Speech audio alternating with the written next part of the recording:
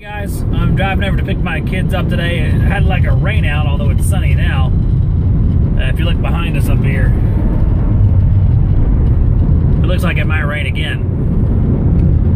What I was going to discuss today is, for the longest time since I was 19 years old, I got my HVAC North Carolina contractor's license.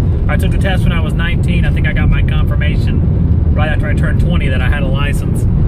I've always done my load calculations on a piece of paper, longhand. Now I know people hear that, it's like, oh my God, that must take 1,000 years. It's not that bad. It takes longer than using a computer program, which is my subject for today.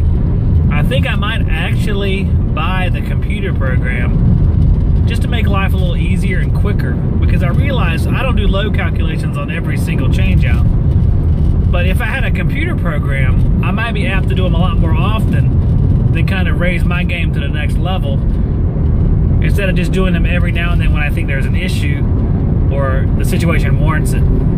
So what do you guys think?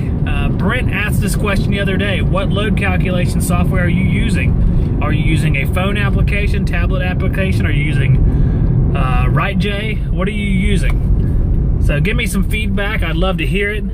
I really have not used a computer program for load calculation. I don't know if I've ever used one. So I'll be real interested to hear what you guys do and give me some feedback. I think knowing it longhand's a good thing. You can be sort of on the spot and do some calculations, but for efficiency and quickness, I think I might go with the computer program now. But just want some feedback from you guys. What do you like about them? What do you dislike about the programs? Expense, how much do they cost? I will look forward to hearing what you guys have to say.